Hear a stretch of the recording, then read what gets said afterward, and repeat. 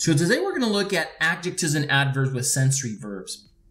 And the learning objectives are going to be, well, we got to define what sensory verbs are. And then we're going to learn if sensory verbs should be followed by adjectives or adverbs. This is a common mistake when writing sentences with sensory verbs. And then we'll finish by practicing with a couple of sentences.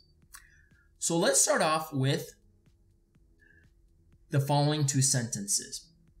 If you see the sentences, "you look well," or the sentence, "I feel well," are those sentences correct? So that's what we're going to try to answer in this episode. Well, let's start with what sensory verbs are. Sensory verbs are related to these senses: sight, hearing, taste, touch, and smell. And then examples of sensory verbs related to these senses are, for sight, it would be see, look, seem, watch. For hearing, it would be hear, sound, listen. For taste, it'd be taste. For touch, it'd be hurt and feel. And for smell, it'd be smell. What are some of the common errors with sensory verbs? Well, the mistakes happen when we have to find out or figure out if they should be followed by an adjective or an adverb. Let's look at the following two sentences. If we write Rafi looked angry, and then let's look at another sentence, we can write Rafi looked at him angrily. The question to ask to figure out if we should follow the sensory verb with an adjective or an adverb is, we've got to ask ourselves, is the sensory verb a stative verb?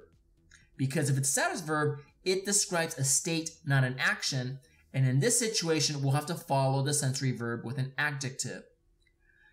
The other thing we could ask is the sensory verb, well, if it's not static, is it an action dynamic verb? Because in this situation, then the sensory verb will be followed by an adverb. Okay, so let's revisit our example. So in A, Rafi looked angry. Well, looked is a state, and it's a state describing the subject Rafi, not the action of the verb. So because of that, we look back to our rule on the question to ask. We're going to follow the sensory verb with an adjective because it's describing a state, not an action. In B, Rafi looked at him angrily. Well, looked is an action verb. Okay? It's describing the way Rafi looked at him.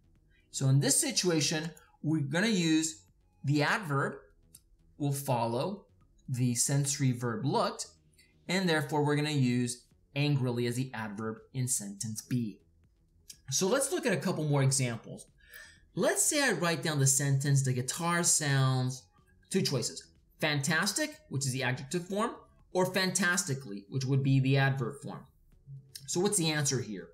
Well, we take the sensory verb sound and we got to decide, is it a stative verb or an action dynamic verb?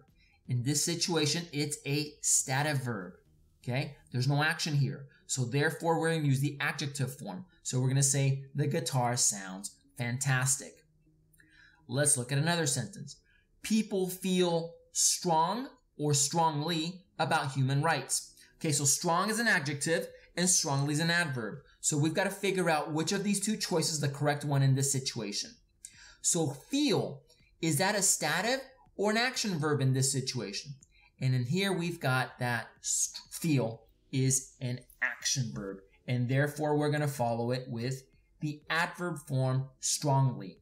Note, linking verbs like am, is, or are a subgroup of stative verbs. Linking verbs do not express action. If you can replace the stative verb with a linking verb, and the sentence still sounds logical, then use an adjective after the sensory verb.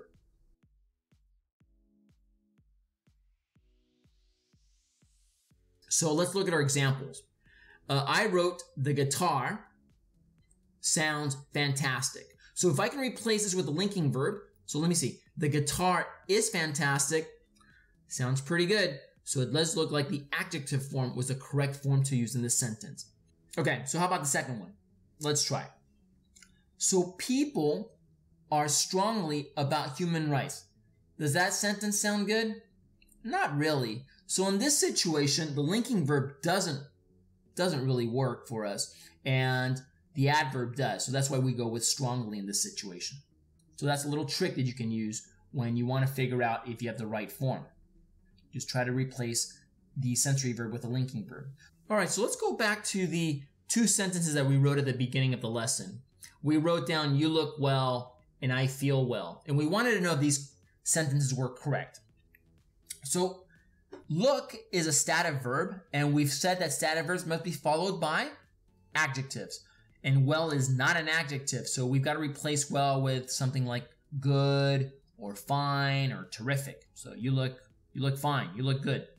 Second one, feel is also a stative verb in this situation, and we've got to put, with stative verbs, we've got to put the adjective after it. So again, we could put good or fine or terrific. I feel terrific. I feel good. So neither of those sentences was correct to begin with. Thanks for listening. We'll see you in the next episode. Student and teacher worksheets available at lingoku.com.